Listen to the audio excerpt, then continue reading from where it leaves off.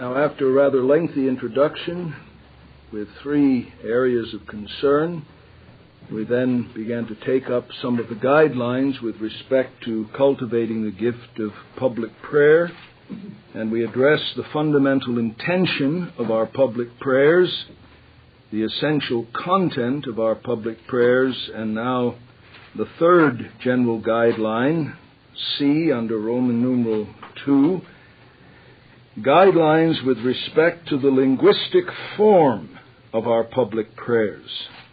Guidelines with respect to the linguistic form of our public prayers. What we express to God as the mouthpiece of His people must have words as the vehicle of thought. And perhaps the best way to express the guidelines is in terms of 6 very simple but much needed warnings.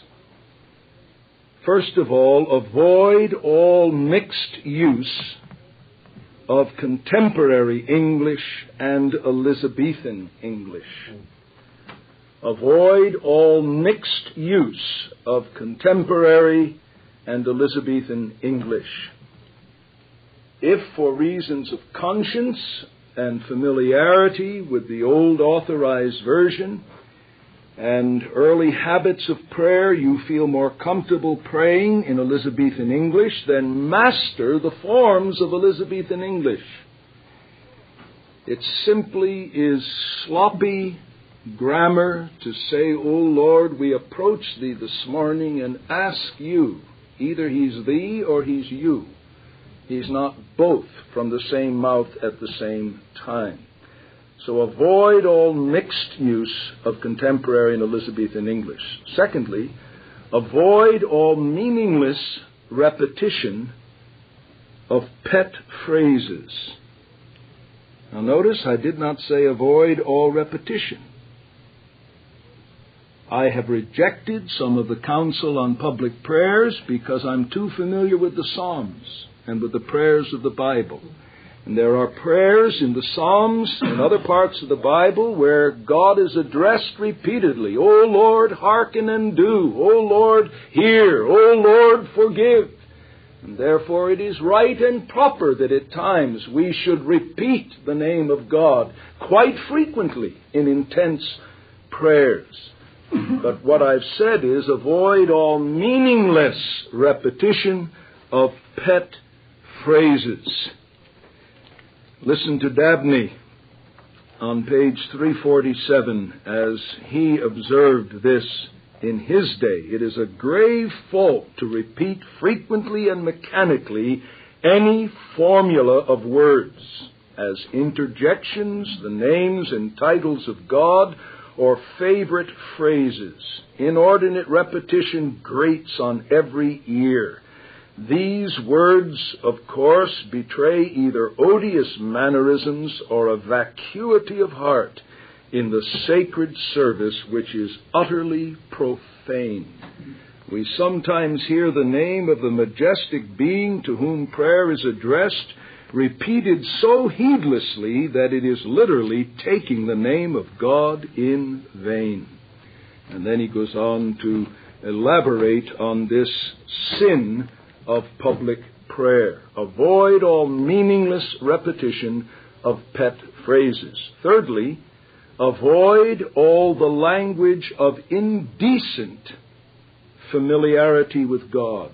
Avoid all the language of indecent familiarity with God.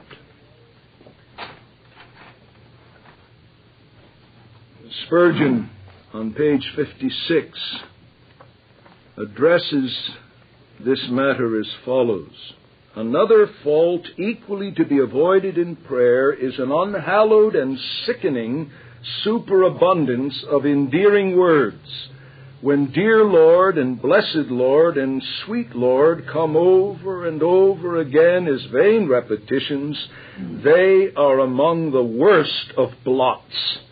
I must confess I should feel no revulsion in my mind to the words, "Dear Jesus," if they fell from the lips of a Rutherford or a Herbert, But when I hear fond and familiar expressions hackneyed by persons not at all remarkable for spirituality, I'm inclined to wish that they could, in some way or another, come to a better understanding of the true relation existing between God and man.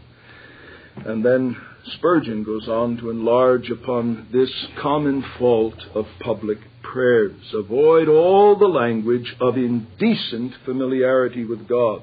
Fourthly, avoid all glaring grammatical mistakes and vulgarisms.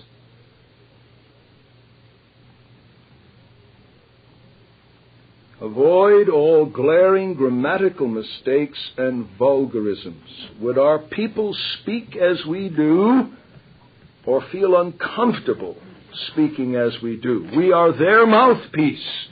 Let us give them the credit of seeking to address God in a manner, when public, that does not grate on people's sense of culture and refinement. Vulgarisms, or coarse expressions, terms that may be appropriate in our common speech in private with close friends, may not be appropriate in our public prayers. And then fifthly, avoid all meaningless phraseology, even if it is biblical. Avoid all meaningless phraseology, even if it is biblical. And then 6, avoid all suggestions of personal devotions in the sanctuary. It is rarely appropriate to pray in the first person. Do your praying in the first person in the closet. Lord, I pray that.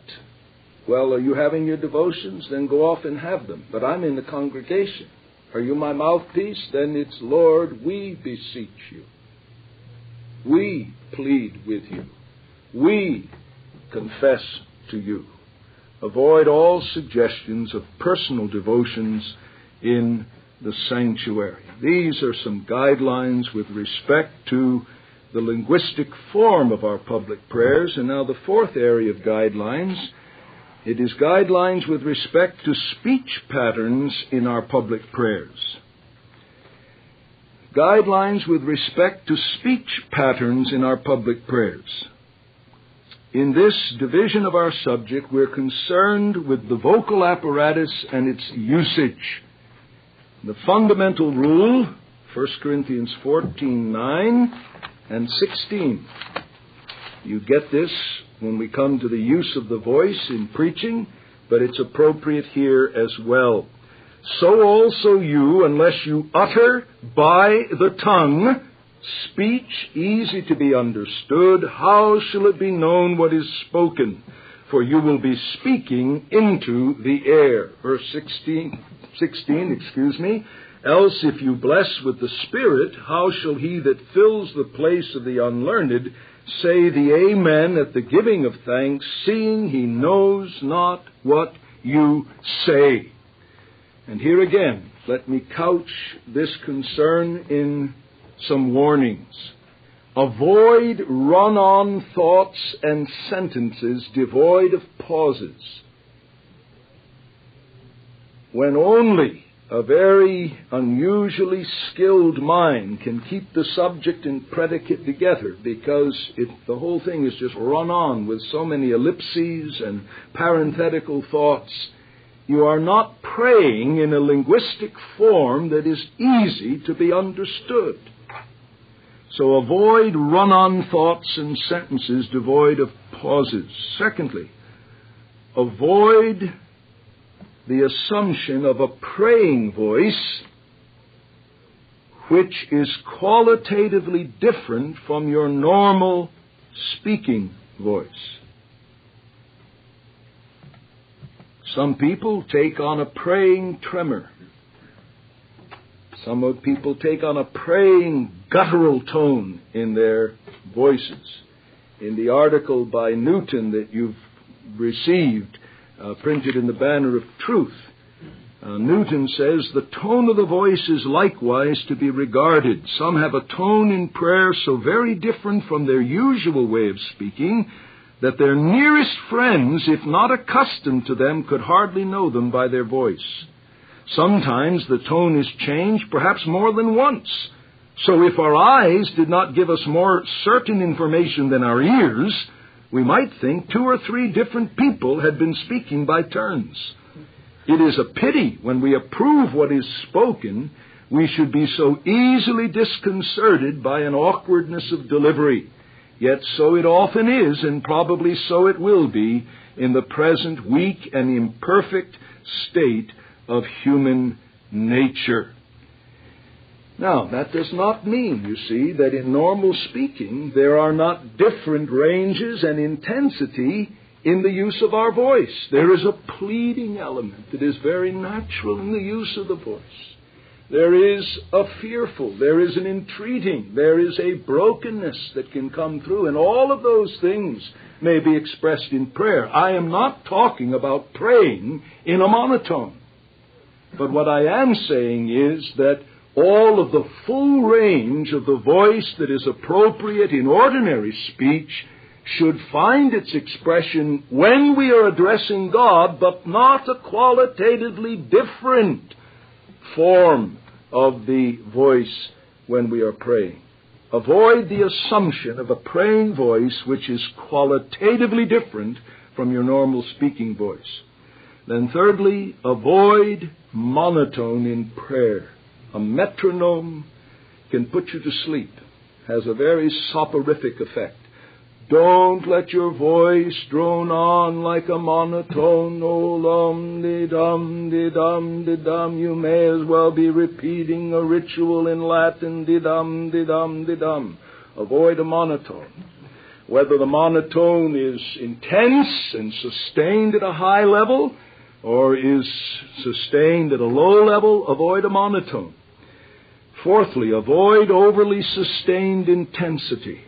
And here's a fundamental difference between praying in the closet and praying in the pulpit. It may be perfectly appropriate in the closet because you are wrestling with God over an issue to sustain unusual intensity for a long period of time in prayer. But remember, you're the voice of the congregation in public, and most of God's people cannot sustain highly intensified feeling for very long. Be conscious of that. The spirit of the prophets is subject to the prophets. And there may be times when your own heart begins to be enlarged, and you could very easily, without affecting anything, go on for 5 or 10 minutes in great intensity. But remember, you're not having your private devotions. Remember the poor lambs. Remember the new believers. Remember those that are just beginning to know what it is to pray with felt passion. And conscious of them, avoid overly sustained periods of intensity in your prayers. And then, if there's anything I want to shout from the rooftops, avoid indistinctness and insufficient volume in your prayers. Unless you utter by the mouth words easy to be understood, and that not only has to do with articulation, with pronunciation and enunciation, it has to do with volume. Listen to Newton. The other extreme of speaking too low is not so frequent, but if we're not heard, we might as well altogether hold our peace. It exhausts the spirits and wearies the attention to be listening for any length of time to a very low voice. Some words or sentences will be lost, which will render what is heard less intelligible and agreeable. I find one of the most irritating things is to have to strain to listen to someone pray or preach. I can get as carnal as a goat. I want to say, man, speak up. You're not dying. You got lungs. You got a diaphragm. Speak up. Speak up. Pray up. Get your voice out of your tie and out of your bib And if you got a microphone, keep your head up enough so it picks it up. But it's inexcusable, brethren. If I ever happen to sneak in the back row where you're ministering and you're mumbling in your beard, I just may break into the midst of it and say, "Speak up, man, and get your tongue out of your beard," so you can edify as you pray. Avoid indistinctness and insufficient volume. And then, and this is a necessary caution, avoid a nervous haste, particularly in the beginning of your prayers. Often, as with preaching, so with praying, there comes a thaw in the actual act of praying. Well, don't try to push things with a nervous haste until that thaw comes and there is a more natural flow of utterance. If your words are coming slowly, pray slowly. Don't force a nervous haste and end up then just spilling out meaningless verbiage. All right, then, I want to give you some guidelines with respect to the length of our public prayers.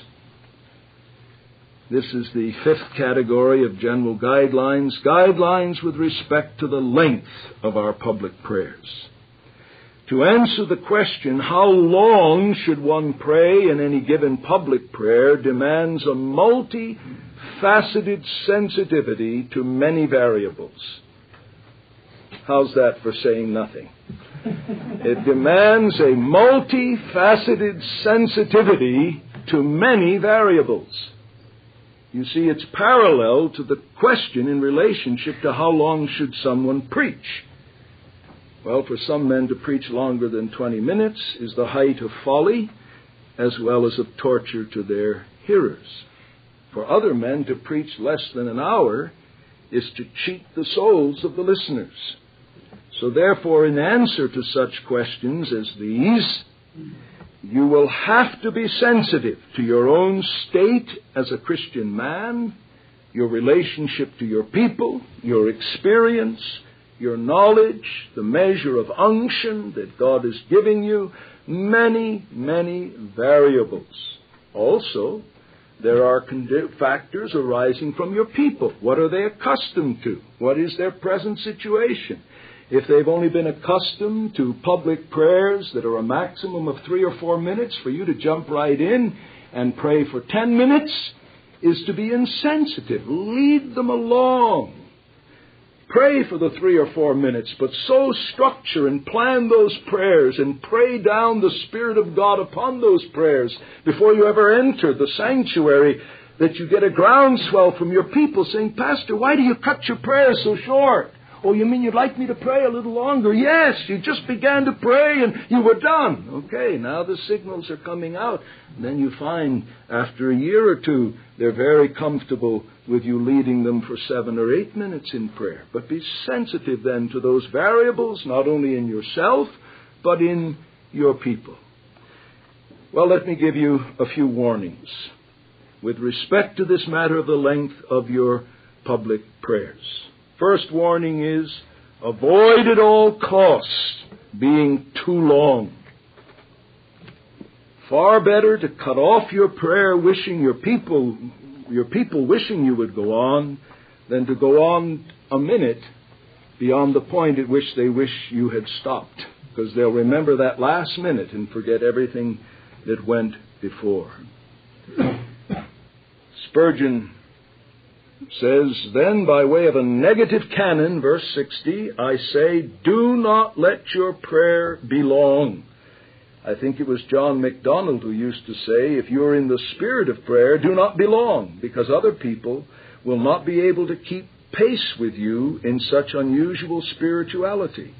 And if you're not in the spirit of prayer, do not be long, because you will surely then weary the listeners. Isn't that wise advice? He says, if you're in the spirit of prayer, don't be long, because other people will probably not keep pace with your unusual heightened state of spiritual liberty and unction and fire. And if you're not in the spirit of prayer, don't be long, because you'll weary the listeners. Livingstone says of Robert Bruce of Edinburgh, the famous contemporary of Andrew Melville, No man in his time spoke with such evidence and power of the Spirit. No man had so many seals of conversion. Many of his hearers thought no man since the apostles spoke with such power. He was short in prayer when others were present, but every sentence was like a strong bolt shot up to heaven. I've heard him say that he wearied when others were long in prayer, but being alone, he spent much time in wrestling and in prayer. And then Spurgeon goes on to give some very, very helpful advice with regard to the length of our prayers. Avoid being too long. Secondly, with regard to the length of our prayers, avoid a predictable length to your prayers. Avoid a predictable length to your public prayers. And here again, I advise you to consult Spurgeon, page 67. And then I'll just give you this little choice quote from Blakey, page 178. Nothing is more clearly shown by experience than the impossibility of continuing to join heartily in very long prayers. For people to throw themselves into the current of another man's devotion involves great mental effort, and in proportion to the greatness of the effort is their liability to fatigue. Whitfield is said to have remarked to an excellent minister whose prayer was unreasonably long, quote, "You prayed me into a good frame, and you prayed me out of it," end quote. A minister is not, of course, to have regard to the outcry of every worldly-minded person who sighs for short prayers, short sermons, short services, and, as someone proposed to add, short religion in general. But if it be the case that from 5 to 10 minutes is the longest period during which the average capacity of a congregation can join in prayer, let the man of God accommodate himself to their capacity, and if more time for prayer be deemed necessary, let him rather increase the number of prayers than the length of any one prayer out of due proportion. And remember, as in the case in our congregation, you've got a lot of children, for whom to be utterly quiet and silent, folded hands and bowed heads, a minute is an eternity. You were as a kid once, remember? Long time ago for some of us. But remember that, and don't set up an unnecessary antagonism to prayer in the children if you have a lot of children in the congregation. Let all of those factors be taken into consideration. And then the final area in which I want to give some general guidelines to your prayers is what I would call guidelines with respect to the spiritual energy of our public prayers. Guidelines with respect to the spiritual energy of our public prayers. First, be convinced of the necessity and availability of the Spirit's aid for your public prayers. I trust every one of you men is convinced of this in connection with public preaching. But what of prayer? Ephesians 6:19 says, with all prayer and supplication in the Spirit. Jude 20 says, praying in the Holy Ghost. Romans 8:26, we know not how to pray, but the Spirit helps our infirmities. Now, I don't know if I were pressed to preach on what does it mean to pray in the Spirit that I could do so. But my comfort is this: God knows what He meant when He said it, and therefore I cry to Him that whatever He meant, I might know it. It's wonderful to experience more than you can preach on. And one of the joys when we meet for prayer before our services as elders is to hear almost inevitably one of the elders pray specifically for the brother who is leading us in the devotional elements of our worship, that the Spirit of God will attend the reading of the Word, that the Spirit of God will attend the prayers, that the Spirit of God will attend the one who leads us in our worship as well as the one who preaches the Word of God. So be convinced of the necessity and availability of the Spirit's aid for our public prayers, and then cry to God for that aid. Luke 11:13. If you who are evil know how to give good gifts to your children, how much more shall your Father in heaven give the Holy Spirit to those who ask Him. If I'm to pray in the Spirit, then I ask that He will give me copious measures of the Spirit as the Spirit of grace and of supplication. And then thirdly, cultivate an attitude of present dependence on the Spirit prior to and in the midst of your public prayers. There'll be times when you have framed your prayers, you've thought them through, you've organized the basic outline and content, but try as you may, you just cannot seem to get on track to pray. Well, if you're coming into your season of prayer in present dependence on the Spirit, it's amazing how times in the midst of a prayer that began like you were trying to wade through quicksand, God enables you to soar as on eagle's wings. His strength is made perfect in our conscious and our felt weakness. Now we come thirdly and finally now to our third major division. We had our lengthy introduction, guidelines for the cultivation of the gift of public prayer. Now some miscellaneous practical suggestions with respect to cultivating the gift of public prayer. And I have 4 things I want to say to you in our remaining moments very quickly. Number 1, establish, if you've not already done so, establish the habit of praying in the Scriptures. Establish the habit of praying in the Scriptures. And by that I mean in your own devotional exercises, let the very language of your English Bible dictate much of the substance of your prayers, particularly in your reading of the Psalms and of those more devotional portions of the Word of God. Here I commend to you the section in Dabney, pages 358 and 9, where he has an excellent section encouraging this practice. Secondly, establish the practice of preparing the framework or outline of your public prayers. Establish the practice of preparing the framework or outline of your public prayers. I find it most helpful, if I'm leading the worship on a Lord's Day morning, to look at the psalm, to let my opening prayer be framed by the thrust of that psalm, to think through how the elements in that psalm can be incorporated into an appropriate opening prayer. Think of the weather, the state of the church, the text in the consecutive reading, the scripture that you're going to preach upon. Let all of those factors enter into your careful, prayerful preparation of the framework or the outline of your public prayers.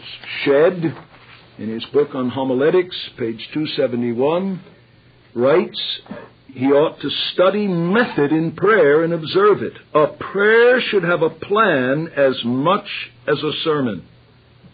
A prayer should have a plan as much as a sermon. In the recoil from the formalism of written and read prayers, Protestants have not paid sufficient attention to an orderly and symmetrical structure in public supplications. Extemporaneous prayer, like extemporaneous preaching, is too often the product of the single instant instead of devout reflection and premeditation. It might at first glance seem that premeditation and supplication are incongruous conceptions, that prayer must be a gush of feeling without distinct reflection. This is an error. No man, no creature can pray well without knowing what he's praying for and whom he is praying to. Everything in prayer, and especially in public prayer, ought to be well considered and well weighed. And in a footnote he says, the great Chalmers was accustomed occasionally to write out the prayer in full which he was to offer up. And then he furnishes the proof of that. And so I would urge you to establish this practice early. Thirdly, establish the general practice of joining your own public prayers with your preaching. In other words, who is better fitted to pray before the sermon appropriately than the one who's to preach it, and to pray after the sermon than the one who has delivered the burden of the Lord. Spurgeon has a good section on this, pages 58 to 60 in his lectures. And then fourthly, this very practical suggestion, establish a framework for constructive criticism of your public prayers. Establish a framework of constructive criticism for your public prayers. Paul told Timothy, give thyself wholly to these things, that thy progress may be manifest unto all. Well, how are you going to know if your progress is manifest if you have no method of having a readout on your public prayers? And then in conclusion, I can do no better than read the last brief paragraph in Spurgeon's lectures to his students on this theme. Let your prayers be earnest, full of fire, vehemence, prevalence. I pray the Holy Ghost to instruct every student of this college so to offer public prayer that God shall always be served of his best. Let your petitions be plain and heartfelt. And while your people may sometimes feel that the sermon was below the mark, may they also feel that your prayer compensated for all. It's a terrible thing when a man's prayers are vapid and lacking in fire, and then his preaching is the same. But what Spurgeon says, though the sermon may have lacked much, let your people leave saying, but he led me into the throne of grace when he prayed. I have often found with some men, not often, but enough, with certain men, when I've heard them pray, I've said, oh Lord, I can't wait to hear him preach. Because their prayers reflected a reality, a livingness, a contact with God and his Word that was so refreshing and invigorating that it excited me to hear them, to wait upon them in the ministry of the Word. And I trust, brethren, that that will be true of us. And again, if we're thinking, as we do in this context, of long-haul ministries, it is no little thing to have freshness and unction and variety in your prayers, month in, month out, year in, year out, decade in and decade out. And only freshness in the secret place, and constantly working and constantly evaluating and constructively criticizing will keep you in the way of progress. And just as I trust any one of you who has a lengthy ministry will be known as a man whose improvement as a preacher was marked and evident until you went to your grave, so also that it will be said, and rightly and legitimately said, that as a leader in the devotions of God's people in your public prayers, that they increased in richness, depth, simplicity, earnestness, specificness, all of these matters. But it won't just happen automatically, any more than improvement as a preacher will just happen automatically. The years will simply lock you into your idiosyncrasies unless you work at it, both in preaching and in praying. The years have no automatic sanctifying influence. They just case harden you in your oddities and in your weaknesses. And it's only grace and prayer and pains that produce improvement. So may God set our hearts upon this vital matter, and may we be determined to press on to increasing efficiency. And what I'll do, God willing, is I have a working bibliography. I think what I'll do is have this, I'll dictate it and have it in print. That'll be better for you than trying to have you take everything down. Our time is gone, but I've tried to cull out everything I could of what is presently in print, and then books not in print, some of which are in our library, and you may want to have some of that stuff Xeroxed. I've given you this material that I've picked up along the way, but I would urge you to keep your eyes open, and if you come across anything that's helpful, please let me know, and I'll try to include it. Thankfully, as I've mentioned, Miller on Public Prayer has been reprinted, and it's very interesting. At the end of Dabney's chapter, he says, let me in conclusion recommend to you the little work of Dr. Samuel Miller on public prayer. You will find most of the advices I've given you are borrowed from it. It is a manual of the highest merit for its piety and excellent taste. And I say amen to that. And I would urge you, your copy won't look like this. Mine's a rebound copy of an older edition before it got